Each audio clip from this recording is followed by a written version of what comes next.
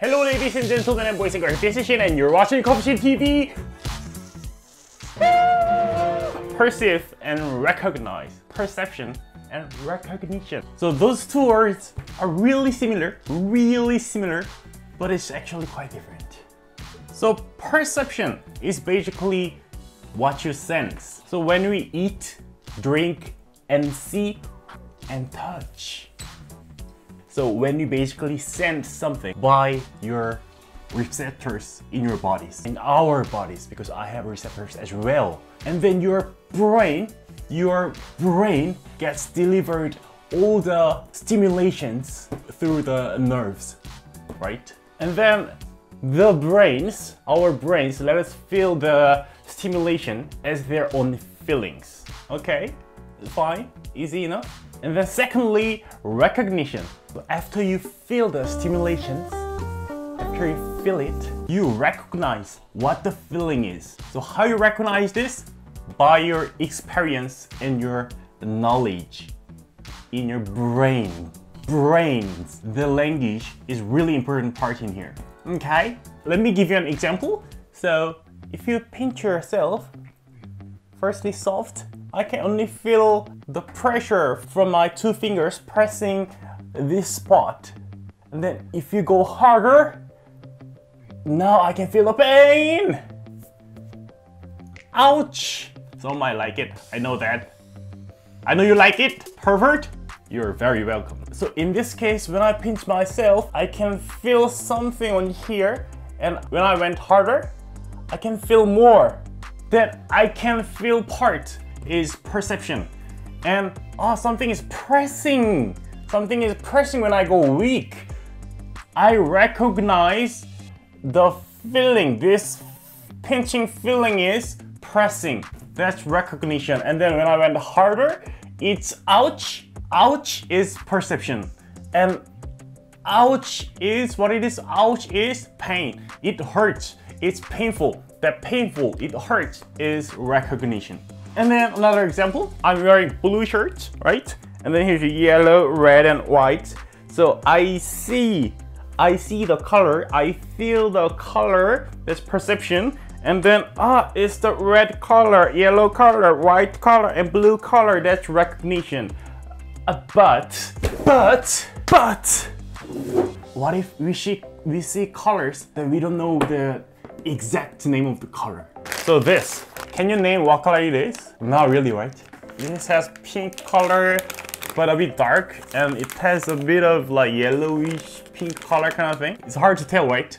In this case, we put ish. So this is pink-ish or dark pink-ish, because it's not really pink, but it's ish. But if you're like color professional kind of thing, then you may know the name of the color, exact name of the color. But we are not, most people are not the color professional, so we just call it pink-ish. Why we call it like that? Because we don't have like enough experience, enough knowledge about it. But we still can recognize what's similar with this color, right? So we just call it with the color that we know. So we experience the color by perceiving through our eyes, and then we learn what color it is. And then in next time when we see the same color, we recognize as the color. So we have no idea when you are born. When you are born, we have no idea what color it is, what color is called. We just see the color. I like this color, mama. Shin, you like this color. This is red, Shin. So I know what red is, what red color is. So next time I see this, that's red, that's red. I recognize this as red color. From this is the important part, right? Taste.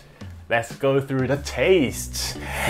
Taste. Sweetness, saltiness, sourness, bitterness, and umami. But I'll take the umami away because I cannot recognize the perception of the umami taste. So that's why I just take it away. And the taste, those are sensed on our tongues, right? So let's go back to when you're babies. So I'm baby, I'm baby, I'm baby. That's right. Oh, what is this?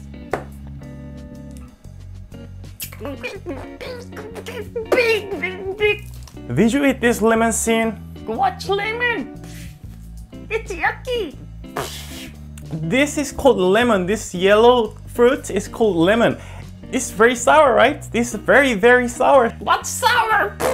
What's sour? Didn't you feel something like sting in your tongue? Right, it's weird, it's yucky. That's sour, Shin. And from now on, I could recognize the sourness, right?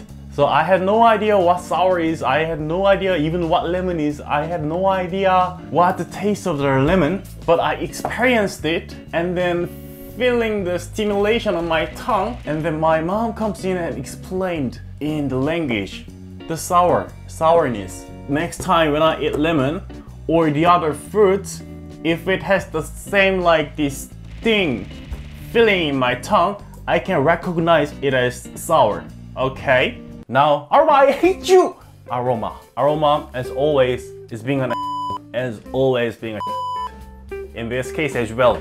So when you smell something at the very, very first time, we perceive the smell, right? We perceive the smell. And then from that, we know what the thing smells like, right? And in that case, if the stimulation is really strong, then probably you can remember it better. For example, if you smell your crush's hair, that shampoo, I'm gonna remember it till I die, right? So you can remember it till you die, your crush's hair. So when you smell it again, you can recognize it as crush's hair. In that case, you already felt something weird, right? Not because I gave you an like inappropriate example, because it doesn't have its own name. It's not red, it's not sour, it's not like bitter or sweet, it's not like purple. It doesn't have its own name. We can just call it your crush's hair smell, the shampoo that your crush used to use. But if the shampoo is like smells of like peach or something, we can call it peach smell, but peach is not like red and like sourness. Peach is just one object. We've been through this in the last videos. Click or tap here. So yeah, that's why Aroma is being an and Aroma is again. Taste is easy and the texture and body is easy. Body is really easy, just heavy, medium, light. That's it. You just need the standard what's medium. But Aroma is all up to your experience. Aroma is not something someone can teach you. This smells weird, but still I like it. That's coffee. That's the smell of the coffee. That's it. Even your mom, even my mom. My mom cannot explain what's coffee aroma called. It's just coffee aroma. That's the thing. That's why you have to experience all the different aromas to be a biggest dish in the world. So I just like distinguish the aroma in the coffee. Oh, interesting. Definitely stone fruit like, but it's kind of like unripe stone fruit like aroma is on here. And then the cinnamon like aroma is on here as well. And then aftertaste is a bit like rice kind of thing, like barley, more like barley. The aftertaste is like that. I can recognize like 3 aromas: the stone fruit, unripe stone fruit aroma, and the cinnamon like aroma, and the rice like sweet aroma, the barley like sweet aroma. That's how you distinguish the aroma, and the aroma recognition and the perception comes together, kind of together. Because as you perceive, as you experience, you should call it as this, as the object. So that's it guys today. Please subscribe and set the alarm and set the alarm and click the like if you like the video, and thank you for watching. Peace out.